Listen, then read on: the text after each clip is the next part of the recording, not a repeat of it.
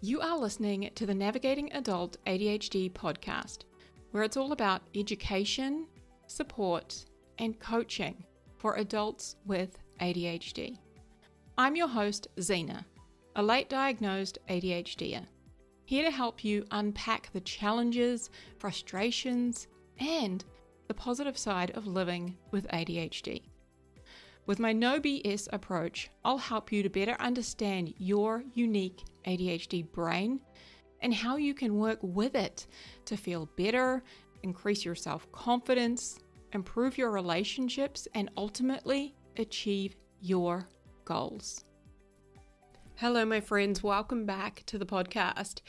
I'm so excited to be with you today and talking about how to have your own back when you have ADHD. Now, if you are enjoying the podcast, I just want to give you a little reminder. If you could leave us a review, hopefully it's 5 stars, but I appreciate it may not be. But if you can leave us a review, it does help other people to find the podcast and also understand what it's all about. So I would be so grateful if you would take a second to do that. And I just want to say, this weekend just gone, we had the New Zealand ADHD conference in Auckland. And I appreciate some of our listeners are from overseas and going, what? What do you want about? But for fellow Kiwis, it was an incredible event. I think there are roughly 1,000 people in the room, humans with ADHD, as well as those who work with them, support them, love them, etc. So it was a beautiful event, and I was one of the 6 speakers who got up on stage and shared different elements of ADHD. And ultimately how we can work with our ADHD brains and our, those of us who have ADHD, how we can support them. And I got to tell you that I'm going to tie that into the podcast today, because while I loved speaking at that event, I got to tell you some of the behind the scenes for the lead up to that was kind of challenging. And I really did have to have my own back. Now, it was Maya Angelou who famously said, "I got my own back." So I have to put that quote in there and I have to give her credit because that is where it all originates from. Now, if my voice sounds funky, it could be the first time you're listening. I promise it doesn't sound like this usually. But if it sounds a little funky, if I'm a little flat, that is because the conference finished on the Saturday. I woke up Sunday feeling not quite right. Like I was getting a bit of a cold, and by afternoon, mid-afternoon Sunday, I was losing my voice. So for the last few days, I have had no voice and I had to cancel all of my client calls. I haven't been able to share my joy and excitement and, all of my takeaways from the conference because I've just had to be quiet. Literally lost my voice. So I'm finally able to use it today, but I'm still a little bit nasally. So there we go. If I sound weird, there we go. We're going to roll with it. So when we talk about having your own back and developing the practice, right? This is the most powerful thing I have ever done for myself. And today I am going to share with you what my practice looks like. And I'm going to talk about, what it means to have your own back and how you can actually make this a part of your life too. So I want you to think of the person that you love the most, okay? It could be, one of your kids, and I'm not trying to encourage you to pick favorites, but just pick one for the sake of the exercise, okay? But it could be, one of your kids, it could be your sister, it could be your partner, your best friend. So I'm going to use an example from my life. So I'm just going to pick one of my partner's boys. I'm not picking favorites, but I'm just going to go with the youngest, right? He's 8 years old. His name is Carter. Now, if you were to imagine saying to him, right, whoever you have picked, if you were to imagine saying to him, "Hey, you're a useless piece of shit. You need to try harder. You're pathetic. You're a failure.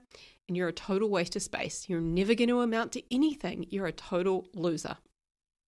Okay? If you were to imagine that somebody said that to your person, what would you do? What would you do if somebody spoke like that in front of you to your favorite person, the person that you love the most? my guess is you would shut that shit down, right? You would stand up for them, maybe even get mad. You would sure as hell defend them, right? You would not stand for it. And if your person, right, like I'm going to go with Carter, okay, if they then came to you and said, oh, but they were kind of right about this. So if Carter came to me and he said, well, were they not right about me? My heart would break. It would literally break. I would sit down with him and I would tell him all the reasons why it's not true.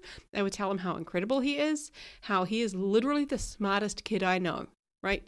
True story. He's the smartest kid I have ever met. Like this 8-year-old teaches me shit that I don't even know. Okay? Don't tell him about that. But I would tell him that I believe in him. I would tell him I know that he has what it takes and he's going to do amazing things in the world. Again, I truly believe that. So all of that to demonstrate what it looks like to have someone else's back, okay? That would be me having Carter's back. I would be defending him, right? I would speak up for him, right? I would fight back. And then I would, if he was doubting himself, I would tell him all the reasons why what that person said was complete bullshit. Okay? We do this already for the people we love and care about. We already have their back. We stand up for them. We believe in them. We cheer them on. We pick them up when they fall down and we dust them off. Now, imagine doing that for yourself. Wild, right? If you had your own back, how might it impact what you do with your life? How might it impact your decisions? How could it impact doing hard things or leaving your comfort zone? How would you speak to and treat yourself? So years ago, I'm going to share a story, and I don't think I've shared this on the podcast, so buckle up because it's a good one. Years ago, I decided to address my fear of dating, and I've told you all, if you've listened to other episodes, that I was terrified of dating and I avoided dating for over 10 years. And a lot of that had to do with RSD, right? Fear of being rejected and criticized, not thinking I was good enough, all sorts of things. And so on my very first date, okay, I've decided I'm going to overcome this fear, or I'm at least going to try and work through it. I've decided, you know what, I really would like to find someone to share my life with. And I got to the point of like having conversations with people through dating apps and agreeing to meet somebody. So I met this guy, okay, the very first date after over 10 years of not dating. Here's how it went, okay? Buckle up. So I went to my friend's apartment and she gave me a drink. It was more vodka than it was soda because I was terrified. I was so nervous. And I am an overthinker, so of course I had thought through every single element of this date, except for one.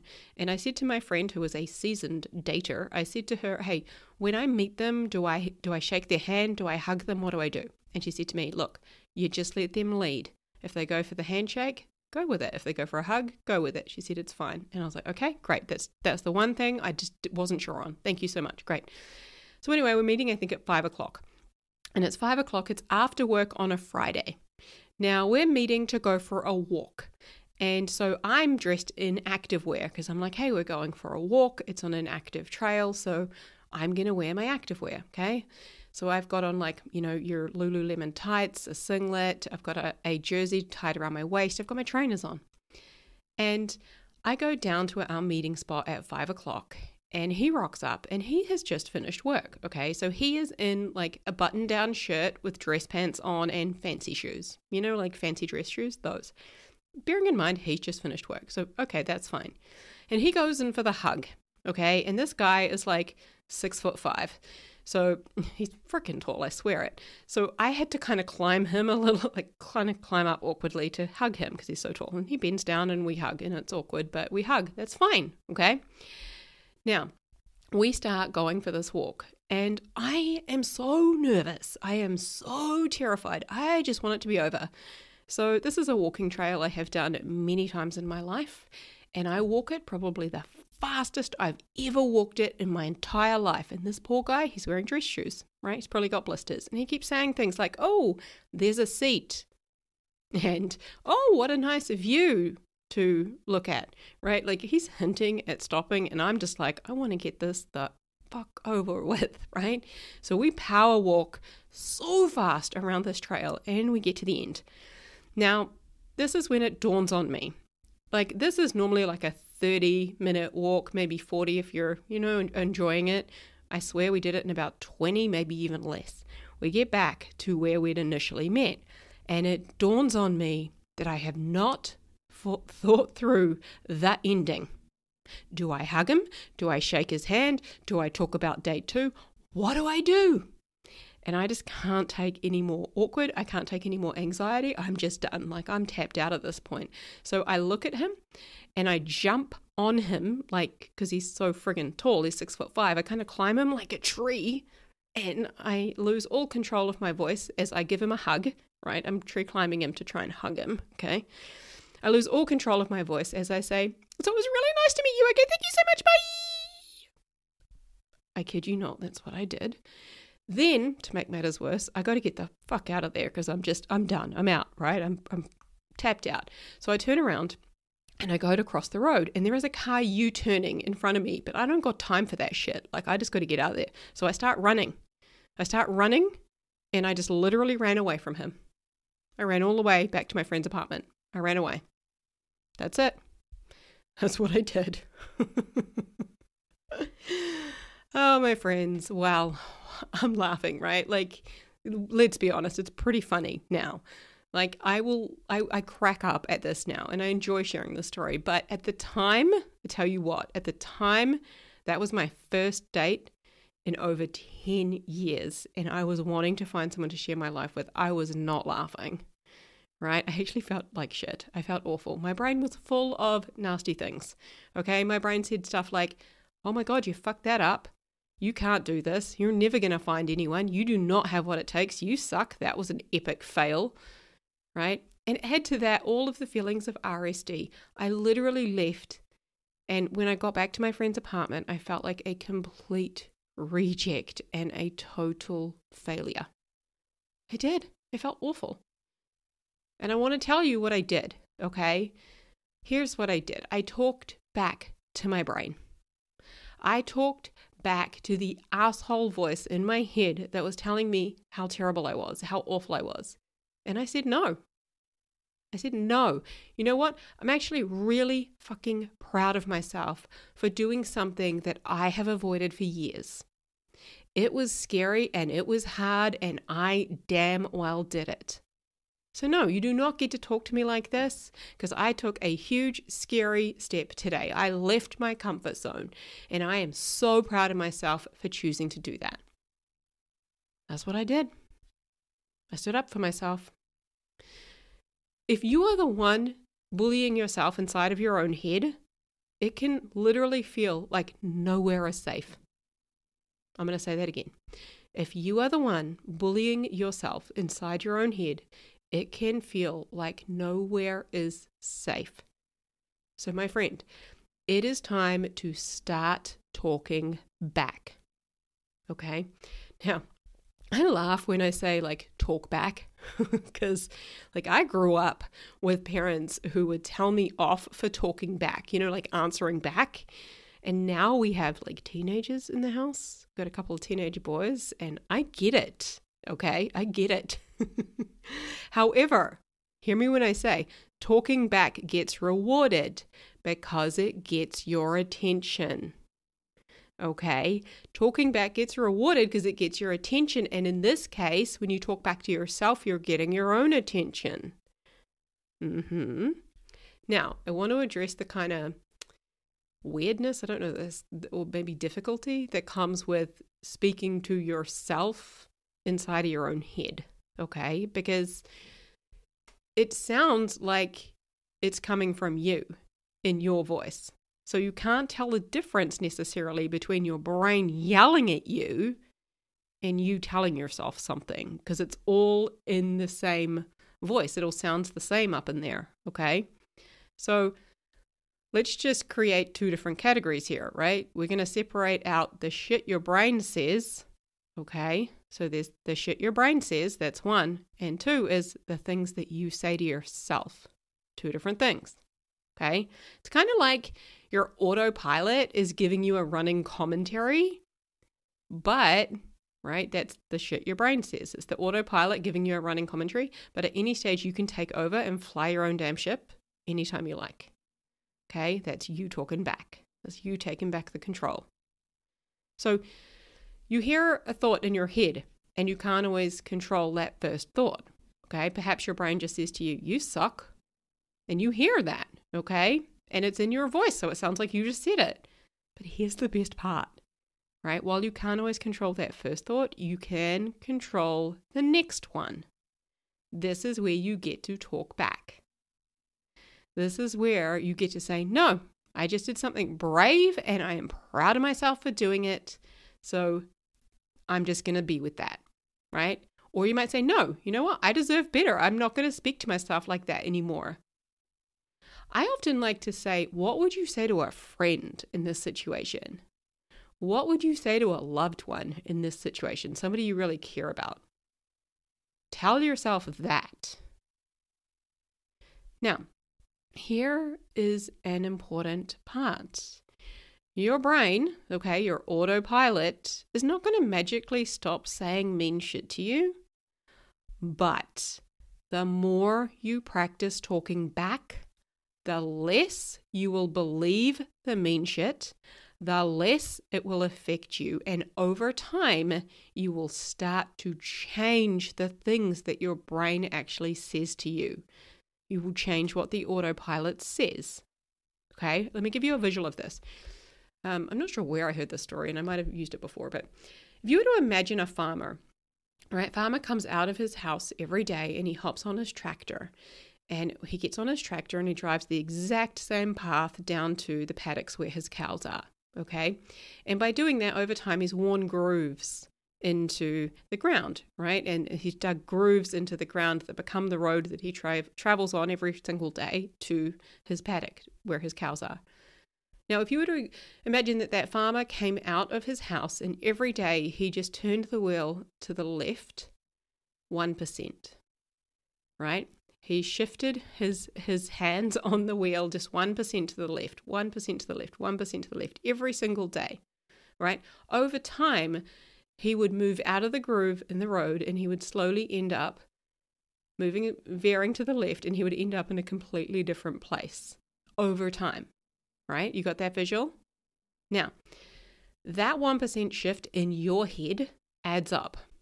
And then one day you're going to catch your brain saying nice shit to you. And you'll be like, what the heck? Right? You'll be blown away by how far you have come because you continue to talk back to yourself and stand up for yourself.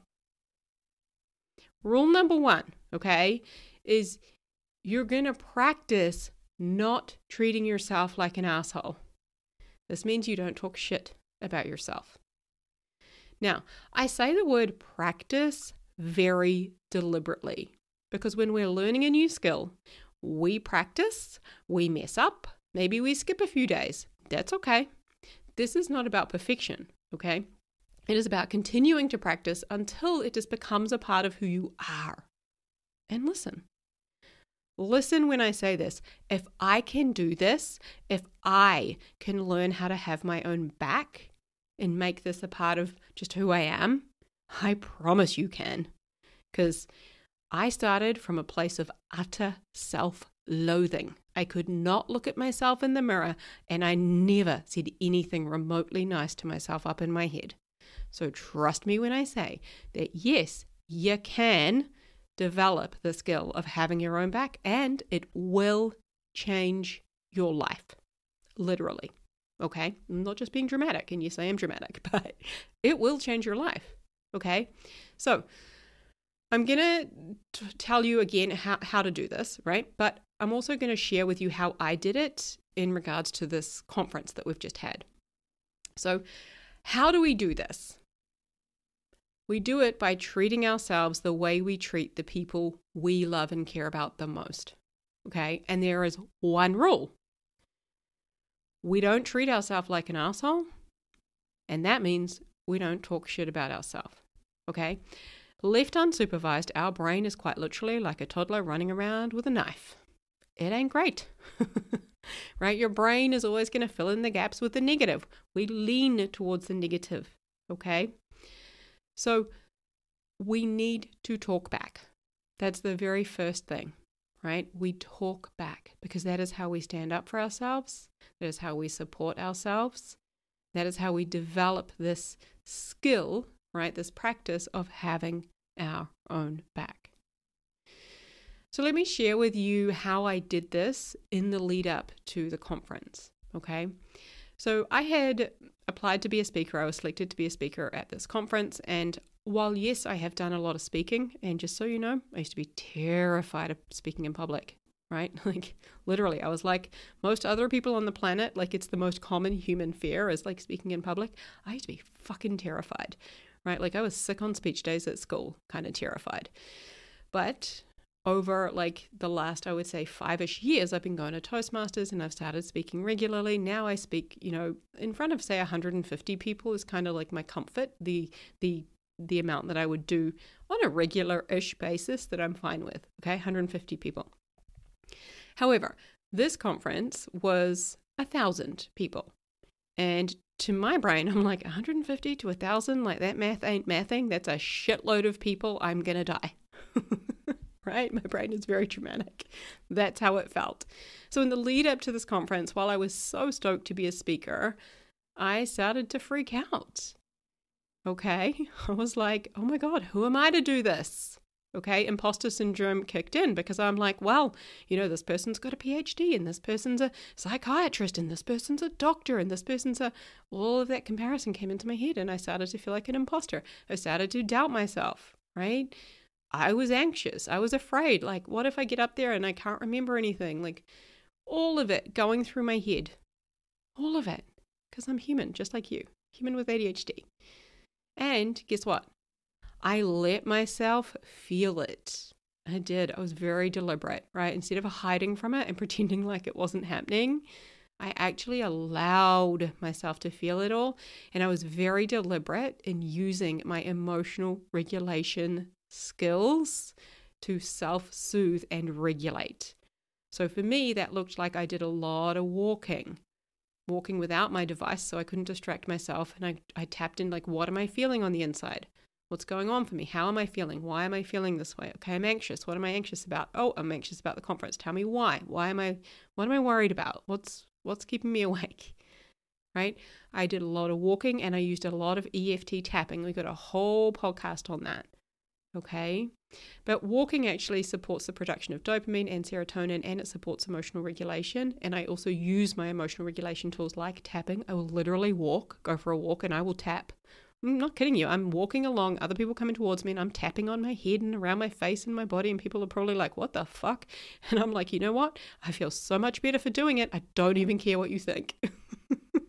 Seriously, makes so much of a difference. So I used my tools like the walking, the tapping, the breathing. I was very deliberate with different breathing techniques. I used the physiological sigh quite a lot. And I will put some links to these things in the show notes. But I used the physiological sigh quite a lot on the actual day. And anytime I found myself kind of starting to panic or worry about it. And then I also did a lot of self-coaching when I needed it. So what that meant is if my brain was, really occupied with it and if I had really strong emotions with it, right, first I would regulate my emotions and soothe. And then I would do brain dumps. Okay, get everything out of my head. What is everything I'm worried about? What are all the things I'm thinking about this conference? And I would dump it all out of my head and onto a piece of paper. And then I looked at those thoughts and everything on the piece of paper and I corrected some of it. And then I kind of questioned some of it. And I got really clear on what's the outcome I want here, right? The outcome I want is, I just want to get up and I want to do it. And I just want to be really proud of myself at how far I've come. That's it. That's the outcome, right? Because I know how scared I am. I know how this is requiring me to leave my comfort zone. I also know I can do it, right?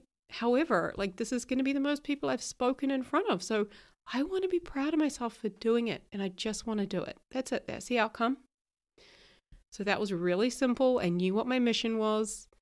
And then I looked at why am I a good person to have been selected? Why am I a good person to be on that stage? And I had to remind my brain of all of that stuff because it had totally forgotten. So I focused on asking myself more empowering questions because my brain was like focused on all the disempowering ones. Like, who are you to do this, right? So I switched it to asking empowering questions. So I spent time on my walks, right, and during my brain dumps looking at what I was also likely to experience on the day. And I was very intentional with this. Like, I walked myself through it rather than trying to tell myself, hey, it's all going to be fine. I'm like, no, I know I'm not going to feel fine when I wake up, right? So I addressed all of my concerns and I worked through them. Effectively, what I'm demonstrating here is how I had my own back, how I supported myself, how I believed in myself, how I helped myself through the hard stuff, and how I celebrated the wins along the way. I remember I woke up in the morning of the conference and I went, yeah, today's the day, let's fucking go, right? And I was just stoked that my brain offered me that. Like, my brain was like on board and super supportive because I'd been so deliberate in, regulating my emotions, looking at my thoughts and just all of this stuff, right? I'd really had my own back in the lead up to it. So my brain just woke up and was like, yeah, I got you. I was like, awesome. I need that today. And then I got off the stage and I was just so proud of myself. Like, I just went straight to, you did that. And I'm so proud of you. You did it. It didn't matter how it went. I had no idea at that stage how it had gone. I pretty much left my own body, but apparently it was awesome. But I just got down and went like, I'm so freaking proud of you for doing that. Like, you did it. Like, that was the goal, was to do it, to not die. And then you get to be proud. We nailed it, right? And that's another element of having your own back, is celebrating your wins, telling yourself when you are proud of yourself, looking back at how far you've come, right? That is a part of having your own back. That's exactly, like I've just shared with you, how I did it this past weekend. And my friend, I really want to invite you to begin practicing having your own back, 1% at a time. This is not about perfection, just 1% at a time. How could you have your own back today? I guarantee it will be the best thing you ever do for yourself. Huge love, my friend. I'll speak to you soon. Bye-bye. If you are loving what you're learning here on the podcast, but you still feel like your ADHD is holding you back, I can help. Using evidence-based coaching tools and my own experiences, I'll help you to manage your emotions and feel better, to increase your productivity, grow your self-confidence, and create the life that you were meant for. Visit zenajones.com/thrive and schedule an ADHD support session to get started.